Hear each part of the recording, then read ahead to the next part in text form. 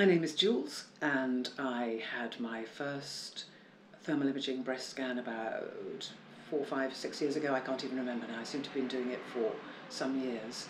I had my first one, I actually heard about it through a magazine called What Doctors Don't Tell You, my favourite magazine, and there was an article on Dr. Eccles and the Chiron clinic and thermal imaging for breast scans.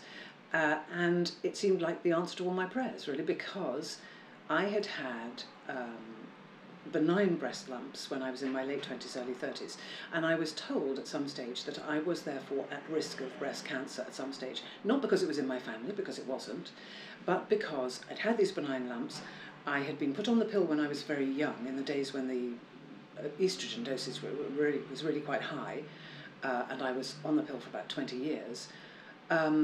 And also I had been a very heavy smoker once upon a time. So those sort of things combined led doctors to tell me that I was potentially at risk. So it seemed like a good idea to monitor the whole situation. But, you know, having had the old benign breast lumps, I'd had the mammograms and thought, don't want to go back there, thank you very much. No woman likes having her breasts squeezed in quite such a painful way as they do with a mammogram. And also, it just gave me that sort of deeply intuitive feeling that there was something very wrong about mammograms, that actually it was doing more harm than good, that if there was anything unwelcome in one of my breasts, that squeezing it as hard as that might actually just kind of pop it out of its confines and let it spread to God knows where. So I was just very unhappy about the whole mammogram thing.